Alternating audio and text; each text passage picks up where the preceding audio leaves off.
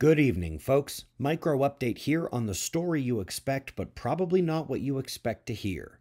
Cumbre Vieja went off today on the Palma, and many of you have been worried about it. We had reminded you earlier this week that the quakes were small, and that they get quake swarms and even have volcanic eruptions every few decades, and that it hadn't yet been enough to let loose the western half of the island and set a tsunami towards the east coast of the Americas. This week, the earthquake swarm was actually smaller than usual, even though there were a lot of them, and that indicates that the eruption was going to be small and a release of a small flow of magma. And that's exactly what has happened today. We had very small earthquakes, a very small explosion, and now that the lava is flowing, the main pressure release valve is open. I realize this is a scary situation on a scary island with scary potential, but just like the quakes and the explosions so far, the flow is slow and relatively small. The 1971 eruption was bigger. It destroyed homes and a beach and lasted for 33 days.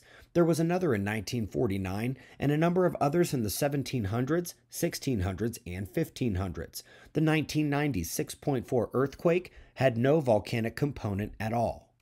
Folks, believe it or not, this is exactly what you would hope to see if the magma has to come up to the crust.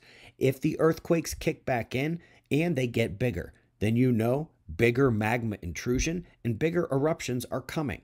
For now, if the quakes don't ramp back up at these vents, we can all step back off the cliff knowing this is not the big one either, just another one of what happens once or twice a century at this volcano. And yes, we will be watching for those bigger quakes because we are always watching for the bigger quakes at La Palma. So far, they haven't happened, and what you really need to understand is if we are going to get this magma intrusion, as we do about once or twice a century at this volcano, this is exactly what you want to see.